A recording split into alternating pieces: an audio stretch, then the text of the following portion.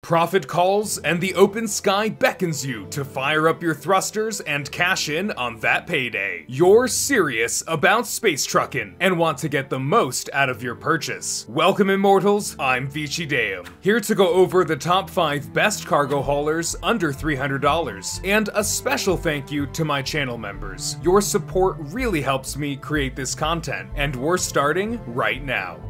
Number 5. Corsair. With asymmetric convertible wings and a large cargo hold, the Corsair adapts to harsh environments, combat situations, and hot landing zones with equal ease. The Corsair is the newest ship to be introduced amongst this list, and has the most updated interior, featuring shared lockers, lockable doors, and wonderful attention to detail. As a cargo hauler, the Corsair has the lowest SCU with 72 out of the others on this list, but offers that cargo in a convenient rear-ramped cargo bed. Further, its powerful offensive armaments and size 3 shield act as deterrents for any potential pirates. Although it has poor atmospheric handling, it has no problem maneuvering in space, and combined with its larger quantum fuel tank, can be effectively used as a medium-sized cargo hauler over even the furthest distances. For these reasons, the Corsair is number 5.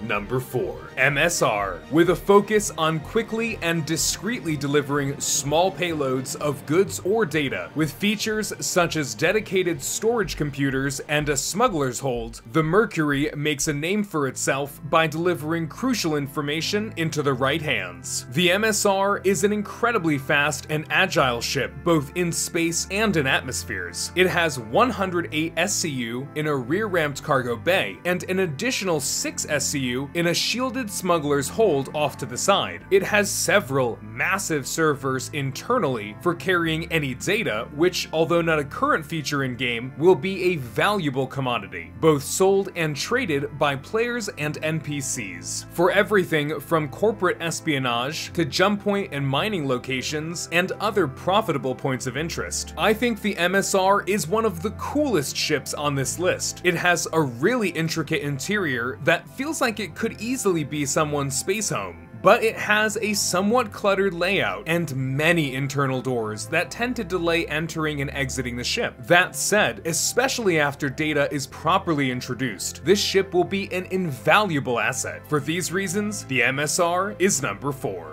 Number 3. Taurus. Trading missiles and a snub fighter for additional cargo space, a quick cargo release system, security hold for smuggling, and tractor beam turret, the Taurus is the cargo workhorse you've been waiting for. The Taurus is one of the best ships in the Constellation lineup, and the largest cargo hauler, bringing 168 SCU in a mid-sectioned, elevator-assisted cargo hold, with an additional 6 SCU in a shielded rear section. I really like the Taurus and think it makes one of the best cargo haulers, especially for its price. Not only does it carry a lot, but has a ton of utility and armaments at its disposal, bringing 24 missiles along with 4 gimbaled size 4 hardpoints. Further, its underslung tractor beam will allow it to quickly ferry goods on board and assist in unloading, and a quick cargo release means you can discard any unstable hulls, or as a quick deterrent if you encounter too much pirate resistance. But its size 3 shield and top turret mean you'll be able to slug it out for a while before you have to make any tough calls. For these reasons, the Taurus is number 3.